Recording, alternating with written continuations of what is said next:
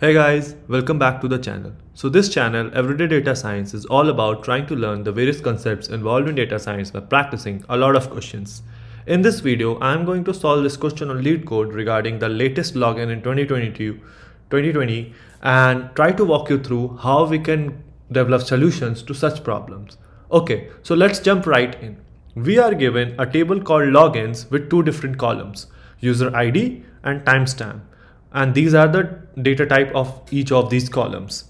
The combined value of user ID and timestamp is the primary key for this table, and each row contains information about the login time for the user with their user ID. We are asked to write a SQL query to report the latest login for all users in the year 2020. Do not include the users who did not log in 2020. So basically in the year 2020, for each of the users, what was their latest time or the last time they logged in. The order of the result does not matter. Okay, let's go through this example, right? So this is the data that has been given for both of these columns, and if we look at it, we are to basically return for each of the user IDs what is the latest time the person logged in, right? So for example, in the year 2020.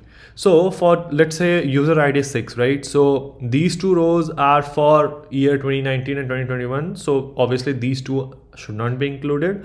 So the user ID 6 only logged once in 2020. So this is going to be the latest login time for user ID 6.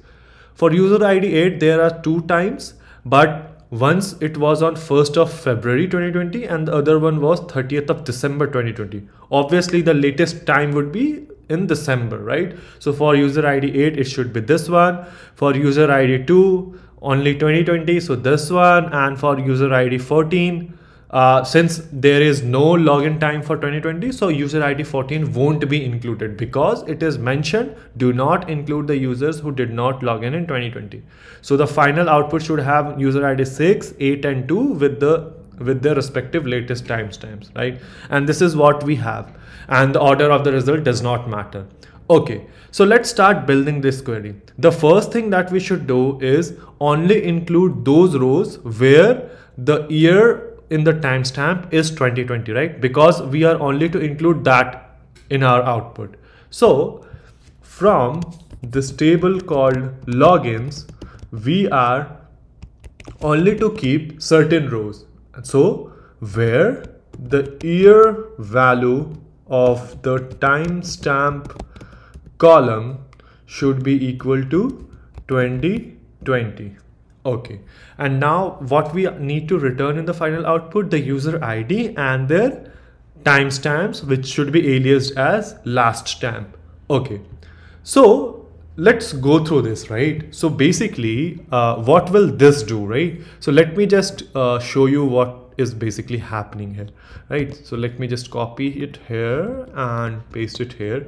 Okay, so once we do, so this is the entire logins table, and once we do that, we need to only keep certain rows where the year of the timestamp column should be 2020. So basically anywhere where the timestamp does not have year 2020, it would be removed, right? So for user ID 6, these two rows would be removed, right? So this is gone. For user ID 8, it is going to be present. For user ID 2, this row is going to go away, right? So this is gone. For user ID 14, so since there is no timestamp where the year is 2020, so both of these rows will go away, won't be included, right? So if you see, by doing this, we are taking care of this line, right? Do not include the users who did not log in 2020. So we are on the right track. Now, how do we get to know the latest login, right? So here we can use window functions.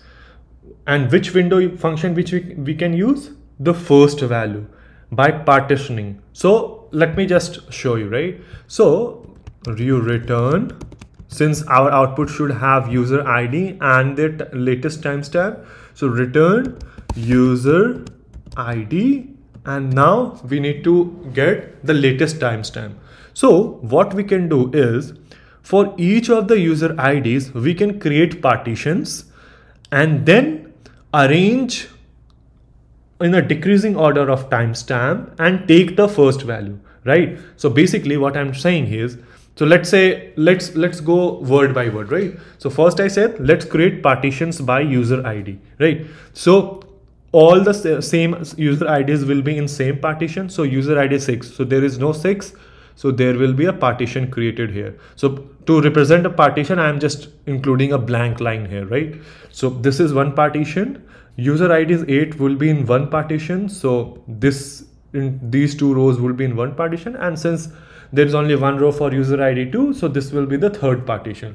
Now, what I am saying is, after creating partitions of user ID, we can order the timestamp in decreasing order, right? So basically, the latest one should be the first row, right? So since user ID 6 has only one row, so this is going to be the latest one. Similarly for user ID 2 as well. But for user ID 8, when we try to, get the latest value, so we need to order it in decreasing order, right? So what it should have happened, like once we order it, basically the partition will look like this, right? This, because now the latest one goes on the top and anything else will go after that, right? So now so first thing we did was created a partition. Second thing, we ordered on timestamp in a decreasing order, and then we are going to take the first value. So when we take the first value, obviously for this partition, the only thing that will remain is this one. Since for user ID 6 and 2, there was only one row, so both of these will remain as it is, and that is what you will see, right? So if I remove this after taking the first value, so if you see, this is the exact same thing, right? 6, 8, 2, these are the exact same output. So you see, so what did we do first? Firstly, we did partition by user ID. Then what did we do?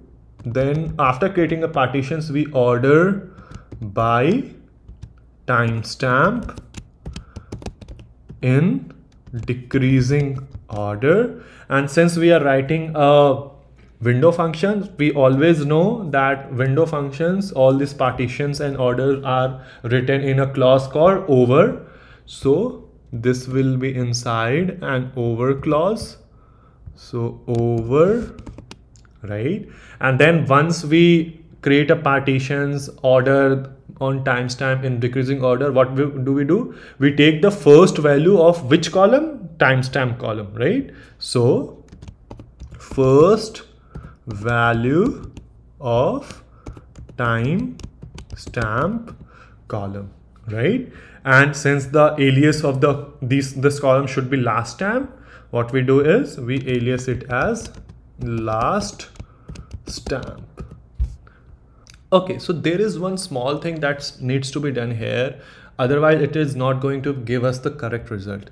Okay, let me show you, right? So let me just still again copy paste this entire thing and try to explain what is the small thing that we need to do and why we need to do. So again, from this table logins, we keep only where 2020 was the year column. So these two rows are gone, right? So these two rows are gone. And similarly, all these three are gone as well, right? So now, what do we do from logins where year of timestamp is equal to 2020, we get this, and then for each of the user ID, so for 6, 8 and 2, what will we do? We are creating partitions based on user IDs, ordering the timestamp in decreasing order and getting the first value, right? So if we do this, actually what is going to happen is for user ID 6, we are going to get this. For user ID 2, we are going to get this. For user ID 8, since we are ordering in a decreasing order, so we are going to this value. But the problem is, since there are 2 rows in it, it is going to give us 2 rows. So basically a third column will be added since we alias it as last stamp, right? Last stamp, and it is going to have for 6, it is going to have this. For this one, right, for user ID 8, so this is the last stamp. So this is going to happen, right? So this is going to happen, and but we don't want that, right? So let me just, yeah.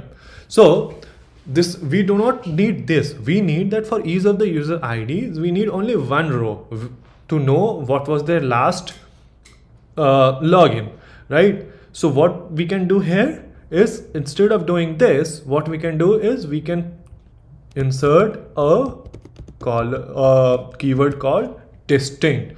So now it will only take the distinct combinations of user ID and the last stamp, right? So 6 and this is a distinct value, 8 and this, 8 and this, basically it is a duplicate value, so it will only keep one of these, and then 2 and last stamp, right? So now it will work, right? And now it will be giving us the correct result.